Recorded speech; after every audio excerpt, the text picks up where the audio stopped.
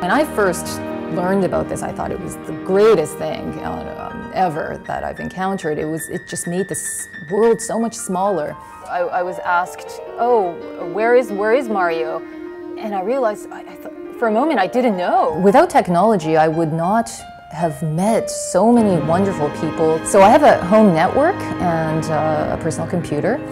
And my website, for example, contains video clips and audio recordings. There are so many ways in which technology can be a tool to enhance all the things that one does. The Yamaha Disklavier starts off as a regular acoustic grand piano. There's also this Linux computer attached. The computer allows the piano to go to connect to the high-speed internet, and with this you can connect one Disklavier to another Disklavier anywhere in the world. One thing I think it may benefit you to practice is just the left hand.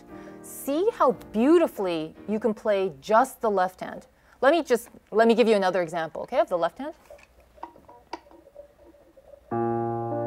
I can be playing this piece in New York, and concurrently that performance will be recreated in various locations of the world. It could be in someone's living room, it could be in a concert hall, anywhere. And therefore, what's also possible is this remote lesson. Do you want to try just the left hand alone? Okay, let's try it out.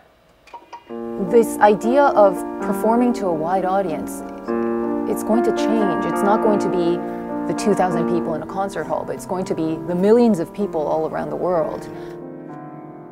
Good. I think we're going to change the concept of music performance and music teaching.